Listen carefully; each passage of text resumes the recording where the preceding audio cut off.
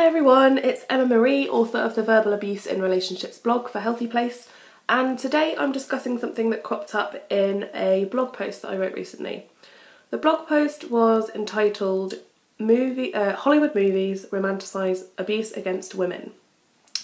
What's the harm? And in the article I talk about two prominent Hollywood romance fantasy films, Twilight and 50 Shades of Grey.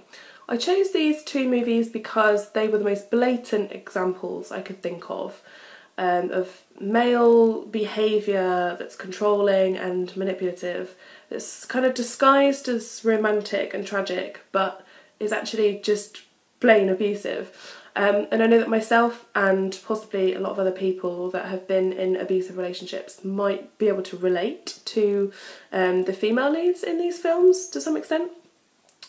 So you can read the full article on the HealthyPlace blog by following the link down below or heading to healthyplace.com and clicking into the Verbal Abuse in Relationships blog.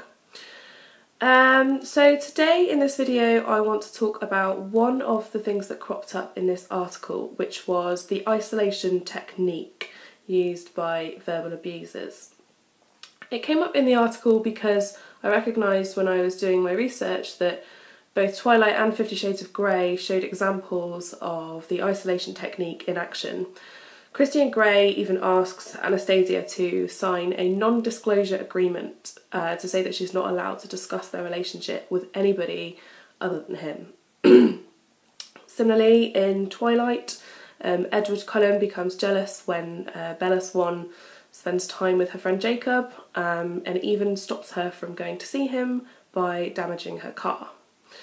Now in the films, it has to be said, these kind of controlling acts are balanced with kind of expressions of romance, and they're normalised in the way that a lot of real life verbally abusive and physically abusive relationships are normalised.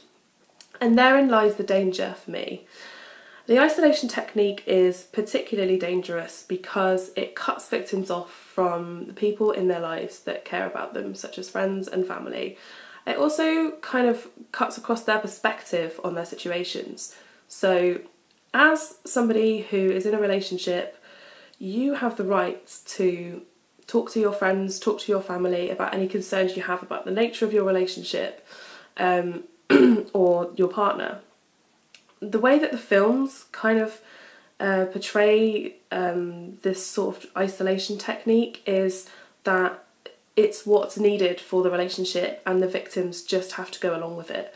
They have no say, they can't argue with the men, Christian or Edward, because both men have kind of controlling and violent tendencies disguised under layers of fantasy and fiction. Let me know what you think. Do you think 50 Shades of Grey and Twilight are perpetuating abuse culture, or do you think it's just fantasy and we should learn to differentiate? I'd love to know your thoughts. Leave some comments down below, head over to the blog to read the article, and thank you for listening. Bye!